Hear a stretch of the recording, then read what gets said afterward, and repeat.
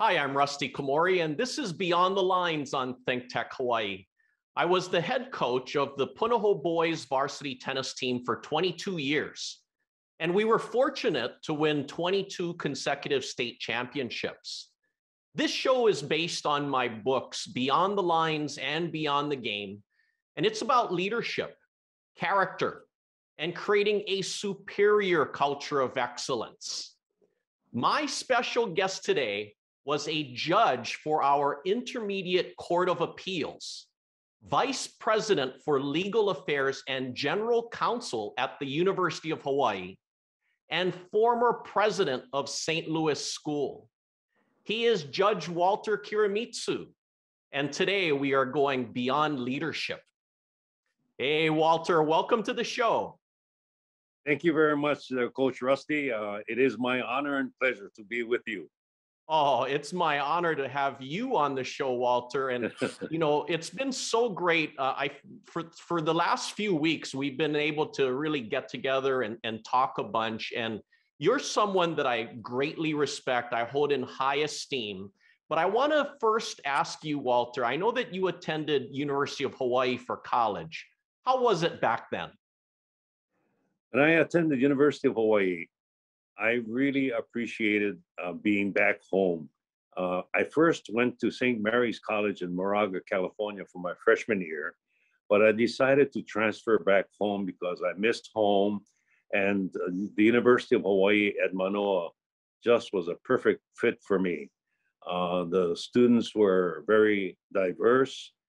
They were very proactive, and I just enjoyed being at the university. And then I majored in Japanese language and literature, which was very, for me, it was a perfect fit because I spoke a little bit of Japanese. And the best part about my majoring in Japanese is that's where I met my wife. She also was majoring in Japanese literature, and so we started dating, and that was the best part of my UH education. Now, Walter, after UH, you went to law school at the University of Michigan, and that's one of the top law schools in the country, right? That's what I heard. And so I was afraid I might not be accepted. And so I applied at 3 different universities in the Midwest because I wanted to experience life in the Midwest. So I applied to University of Chicago, University of Notre Dame, and University of Michigan. And luckily, Michigan selected me, and I was able to enroll there, and I was elated. But when I started law school, I didn't realize it was so difficult. It was a totally different language from Japanese language and literature, and I had to learn the process of legal education. But I quickly picked it up, and fortunately graduated from University of Michigan Law School.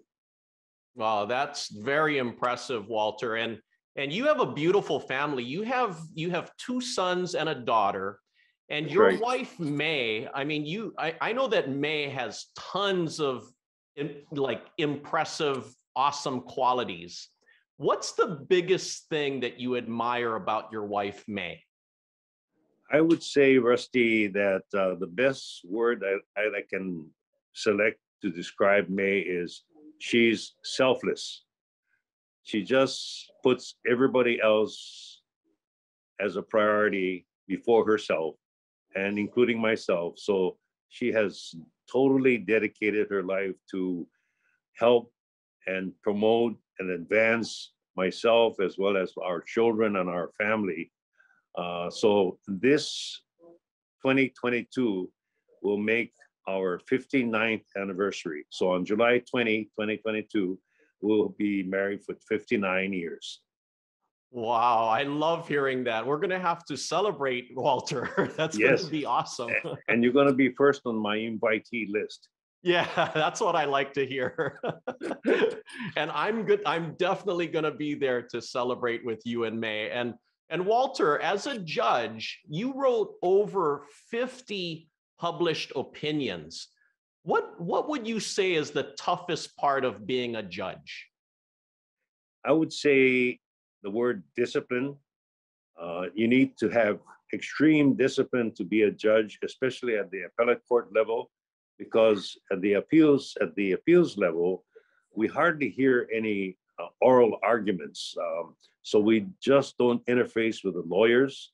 We read all of the briefs, the appellate briefs that the lawyers submit, and then at the Intermediate Court of Appeals, which we call ICA, at that level, at the time that I served, there were 4 judges. The chief judge was Judge Jim Burns, who passed away, Corinne Watanabe, and Simeon Akoba, and myself. So out of the 4 judges, we used to rotate in panels of 3 on each case, and each panel of 3 would discuss the case and arrive at a decision. Of course, 2 out of 3 at least, but most of the decisions were unanimous because we thoroughly discussed the merits of the case and pretty much achieved consensus at the end. And then one of the 3 judges wrote the published opinion. Now, the criteria for whether a decision becomes published is whether or not the 3 judges feel that the particular facts and merits of the case deserve to be a judicial precedent. So if we feel that there's new frontier or new law to be established, then the 3 of us decide, yes, let's publish it and select one of us to write the opinion. Wow, that makes sense. So apparently Walter. it happened 50 times for me, during the time that I served on the ICA. That is just absolutely incredible that you have over 50. And Walter, you attended St. Louis for high school. And what kind of experiences did you have back then in high school at St. Louis? At that time, Rusty, St. Louis was just a high school from 9th grade to 12th grade. And at that time, it was in the late 1950s. So therefore, the St. Louis school consisted primarily of Marianist clergy. What I mean by Marianist clergy is there's an organization called the Society of Mary, dedicated to honor the Virgin Mary, Mother of God. And so the Marianists, there were, I would say, about 95% of the staff, faculty, and administration were Marianist brothers of clergy, including the head of school, who was a Marianist brother or priest. During the time that I attended, there were 2 brothers, a brother Gerber and a brother Oliver Ayu, who were presidents or headmaster of the school. The most influential impact that the St. Louis education had on me was the Marianist influence. They were dedicated to educate the young people of Hawaii. And at St. Louis, we were still all boys, and we still are all boys. But for 175 years, the Marianists have run or operated St. Louis. And this last year, 2021, was the 175th anniversary. Wow, it's such a tradition, Walter. And you became the first lay president of St. Louis, and you were the president for 9 years. And I remember back then there was some major challenges that you had to deal with. But what were some of your proudest accomplishments? I would say they fall into several categories. The first and foremost need of St. Louis School at the time that I became the first non-clergy president of the school was the facilities and the structures were very outdated. They were at least all over 80 years old and just needed major renovations. So the first category of achievement or accomplishment was in the category of capital improvements. During the time that I served, Rusty, the first major building that we were able to build was the Clarence T.C. Cheng Learning and Technology Center, which was a 5-story educational building, brand new building, and it cost about $12 million to build. So we got help from the Clarence T.C. Ching Foundation for half of that amount. And then we had to raise the other half, which we did. We matched it. And so the $12 million construction costs were covered through fundraising. The second major facility was what used to be called the Gerber Fieldhouse, which was the athletic center for all of the major sports. And so the Gerber Fieldhouse was over, I would say over 80 years old at least. So the engineer who inspected the premises said, Walter, what you need to do is you need to demolish the Gerber Fieldhouse and replace it with a new athletic center.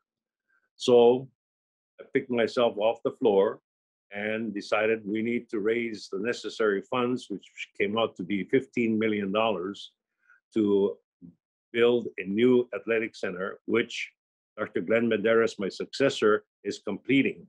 So we were able to raise $15 million, half of which was again from the Clarence T.C. Ching Foundation, and we were able to match $7.5 million to complete the estimated cost for the new athletic center.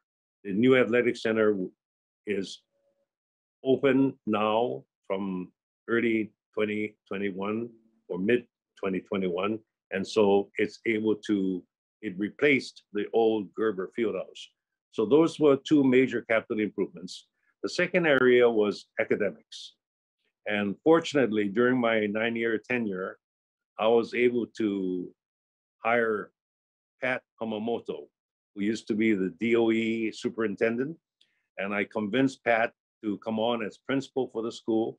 And she agreed, thank goodness, because I treated her to breakfast.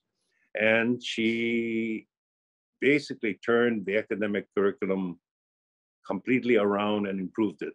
She aligned the curriculum to the faculty background of faculty members. And so we had a faculty and curriculum that matched, and she enhanced that to improve the curriculum to include technology, include robotics. And so she made a huge impact on the academic improvement of the school.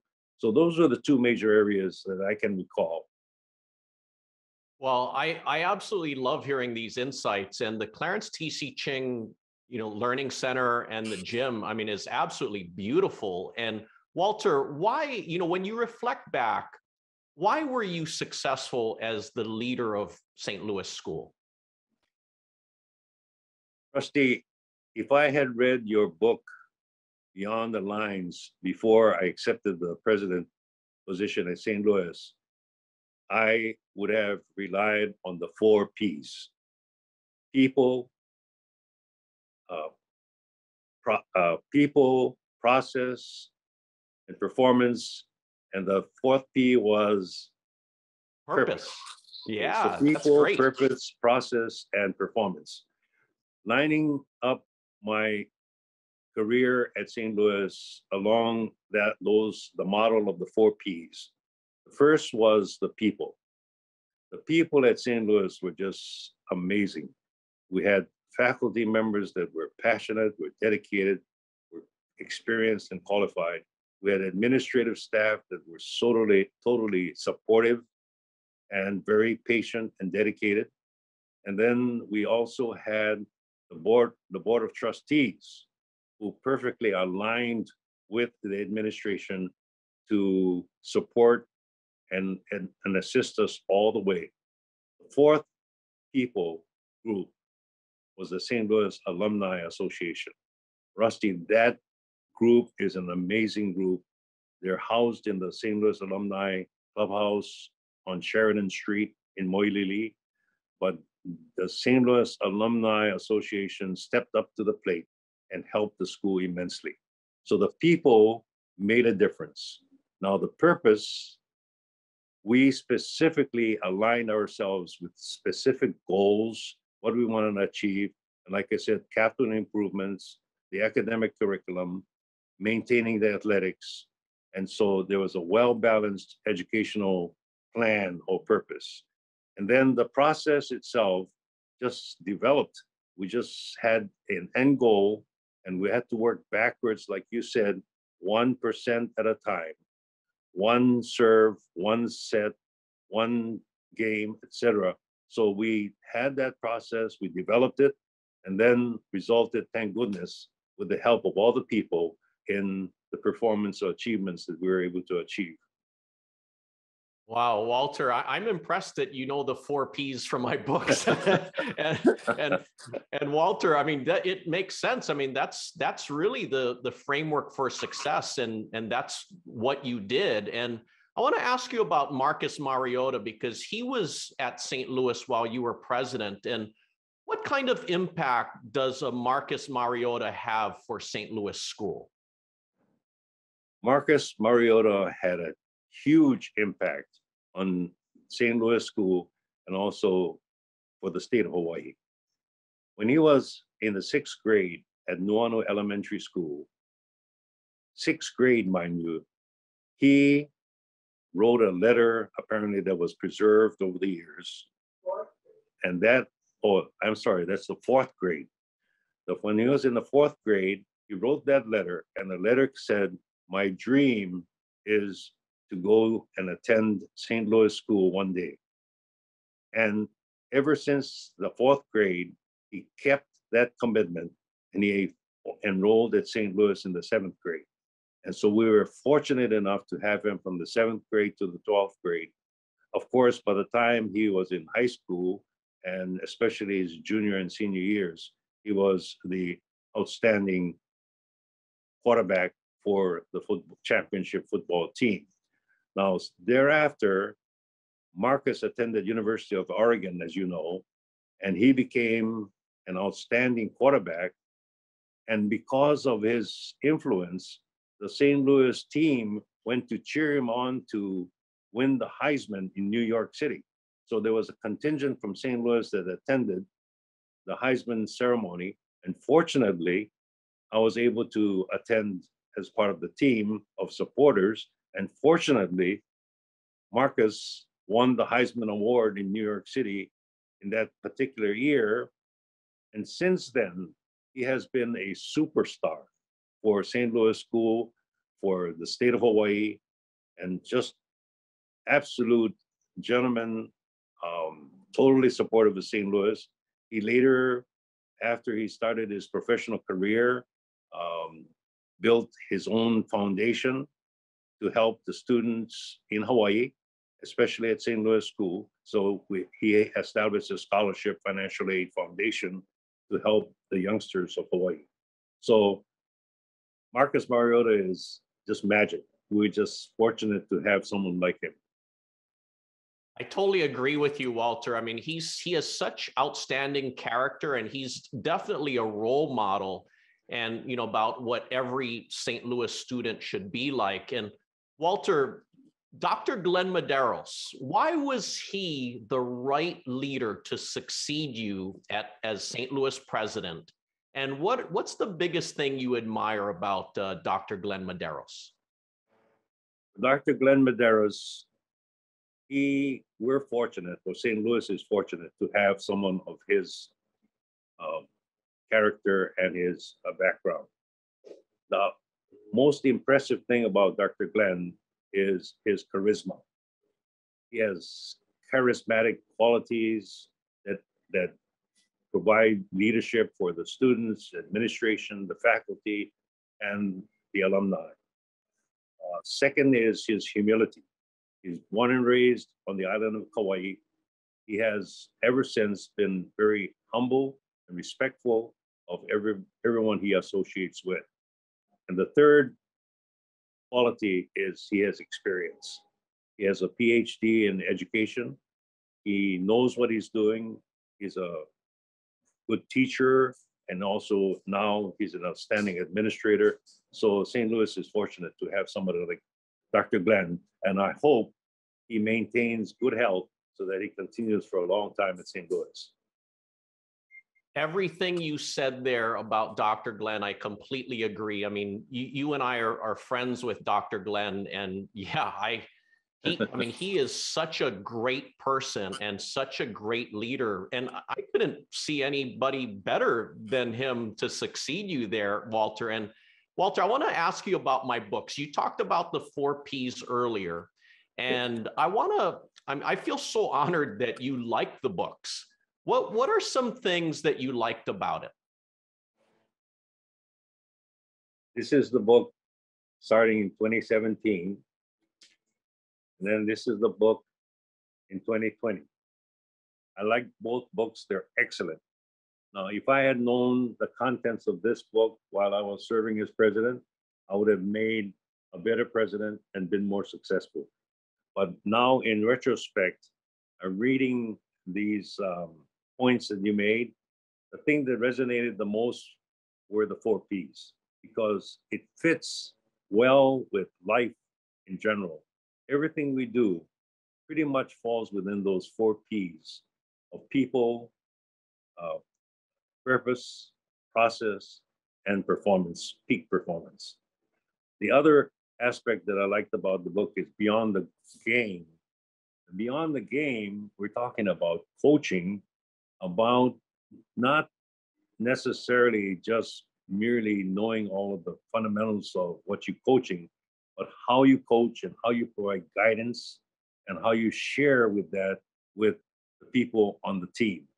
And that's what I'm most impressed with your books, is that you always talk about greatness, how to achieve superior greatness. And the other part is you don't leave it at that point where you achieve greatness. You say, we have a duty to share that greatness with others. Those 2 points really resonate with me. Walter, you're going to be my agent. But my commission is free, so you shouldn't have any hesitancy. Well, I feel so grateful that you love the books. And Walter, if we're looking at all schools, public and private, what can we do to really enhance and improve the level of excellence across the board with everyone? We really need to improve the relationship between the private schools and the public schools in Hawaii. The private schools have an association called the Hawaii Association of Independent Schools. Of course, the public schools have the Department of Education and their board. What would be wonderful is if there's further or more collaboration between the two groups. And for instance, one idea that I was thinking of is if the two private and public schools can collaborate to establish a mentorship program for students. It doesn't matter whether they're in the private school or public schools, but to have a mentorship program that is jointly promoted and put together by the two entities for the benefit of our students in Hawaii. For example, in the athletic circle, we have the OIA, which is a sort of a partnership between the private and public schools. And finally, they're merging together so that public and private schools can compete with each other. And there should be further enhancement of that merger. But if we can do that, the same type of partnership for academics and for technology and for the development of the students, that would be wonderful. And I'd volunteer to help with that. Yeah, I like seeing your vision like that, Walter. And you're right. I mean, because it's happening in athletics, there's no reason why it can't happen in other aspects of the schooling, right? It's so true. Now, Walter, how would you, as a leader, everyone has their own style. How would you describe your leadership style? In looking back as to being a leader, I kind of trace back to St. Louis, and we were taught at St. Louis when we were students of a Latin phrase called memor et fidelis, mindful and faithful. That phrase really stuck with me throughout my life. Mindful of our duties to society, to other people, and faithful to our core values: character, integrity, humility, and respect. So that phrase, memor et fidelis, has stuck with me and kind of been my model to provide the leadership I could provide. The other phrase that has developed is what I learned at the university. And that phrase in Japanese is shakai no tame ni yaku ni tatsu hito ni narinasai, which means become or strive to become a person useful to society. And so that has been impactful for me is, am I being useful to serve others? And if so, then I need to pursue it, I need to achieve it, and then I need to go forward. So those two concepts have pretty much guided my style of leadership. I like hearing that, Walter. And Walter, before we wrap up, I want to ask you one more question. Mm-hmm. How do you define greatness? Greatness to me is, again, going back to that being useful to the society. So everybody has different skills. Everybody has different experiences. Everyone has different qualities. Within the framework of that particular individual, if that person can achieve superior enhancement or achievement of his or her qualities and skills, and they can do it with following the 4 Ps, that I would say that person has achieved greatness. And secondly, according to Beyond the Lines, if that person once achieves greatness, can share it with others, then that's the ultimate achievement for that individual. So it doesn't matter whether you're president of St. Louis School or general counsel. It matters what that person has, or what qualities that person has, that skills that person has, and whether that person utilizes the skills to achieve greatness. And that's greatness, how I define greatness. I like that definition from you, Walter. And I really want to thank you, Walter, for sharing your wisdom. You're somebody that I really look up to and I call a friend.